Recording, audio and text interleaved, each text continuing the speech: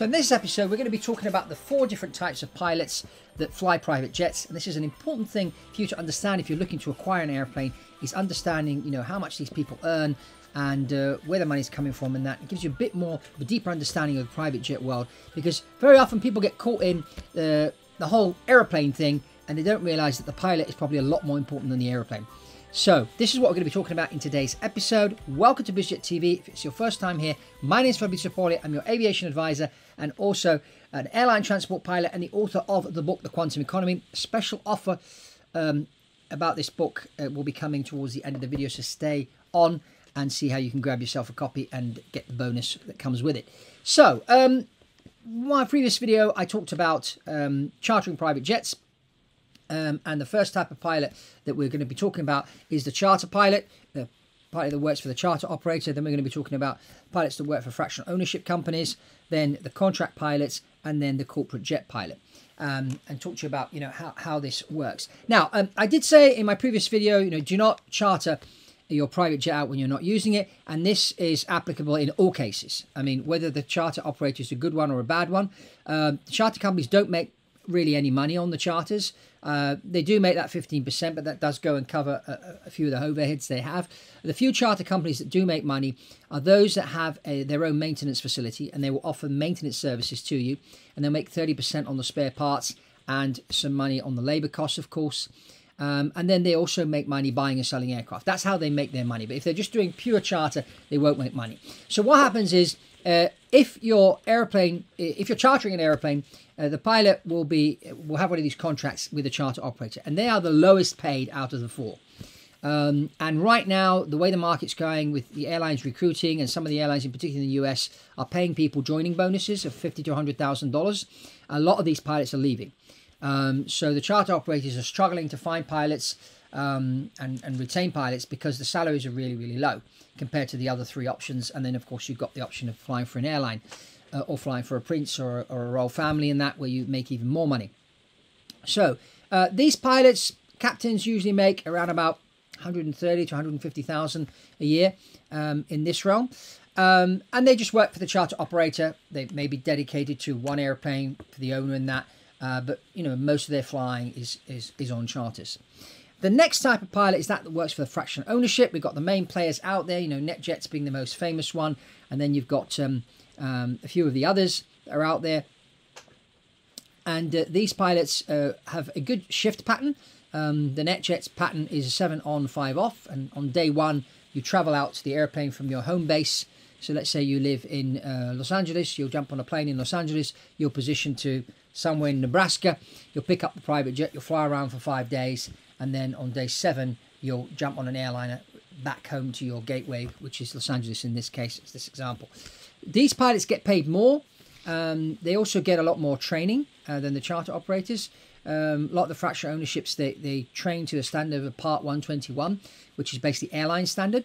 So, you get a really, really good pilot with the fractional ownership companies, or at least most of them anyway, because this is what they do. And these pilots will make a bit more. They'll make probably about 20, 30,000 more. They also get a good package, a benefits package compared to some of the charter operators. And of course, they get that stable roster pattern, which you don't get with the charter operators, where often enough you're on 24/7 on standby.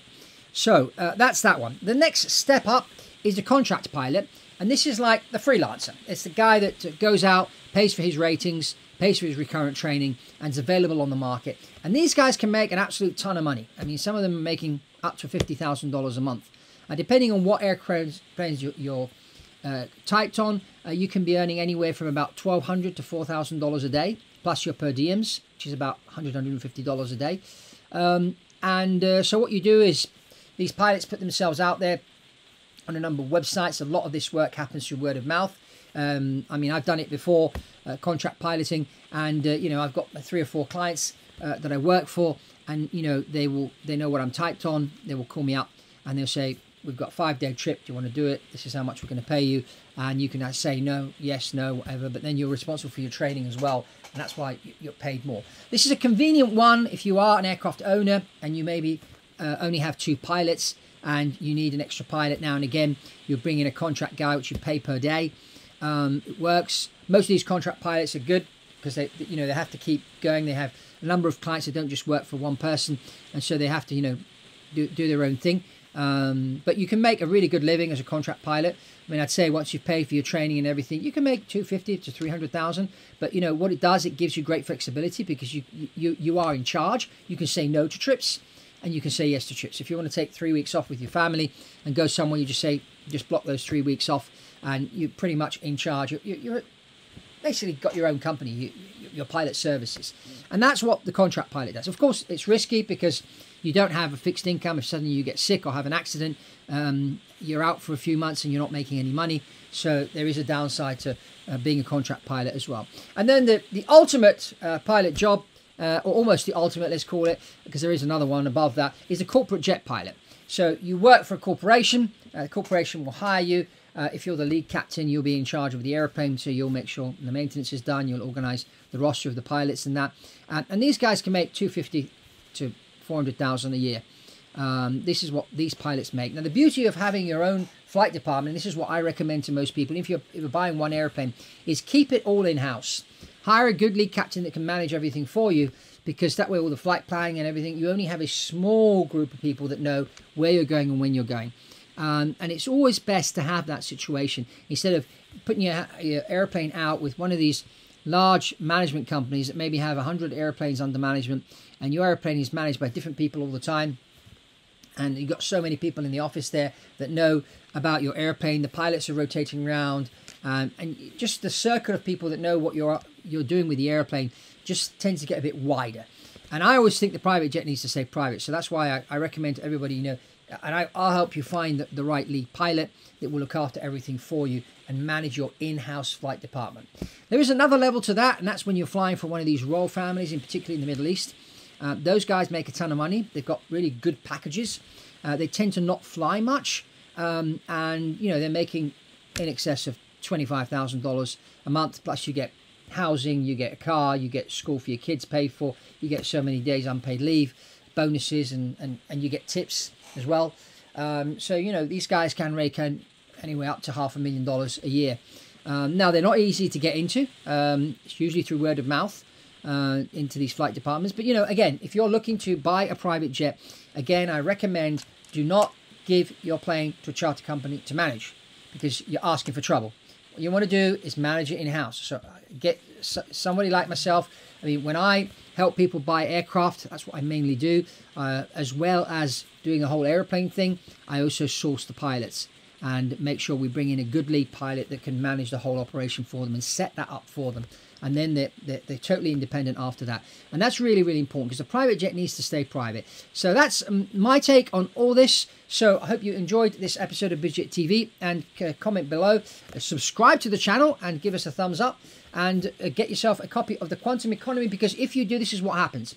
You get yourself a copy of The Quantum Economy by clicking on the link below, buy the book, read the book, write a review for me, and then send me the review on an email, and I will get on a one-to-one call for free, and we can talk about what your aircraft needs are, and I can craft out a plan for you, and that will be all free.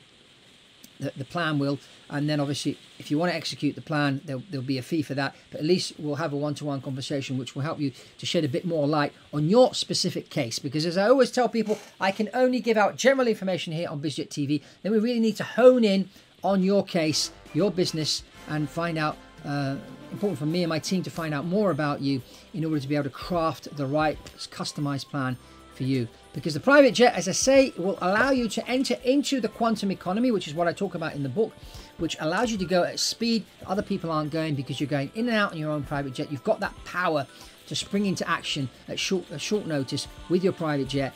And there's so many benefits to having a private jet. It does cost money. You have to have a certain level of wealth. As I always tell people, if you're thinking of chartering out when you're not using it, then you shouldn't be buying a jet. Just charter. But the way to make the airplane make you money is to use it as a business tool. And that's all from Fabrizio here on BizJet TV. I hope you enjoyed this episode. Check out this other video we did about should I charter my jet out or not when I'm not using it. I'll go more into detail on that one there. Hope you enjoy that too. And remember, subscribe, like, comment, and I'll see you on the next one.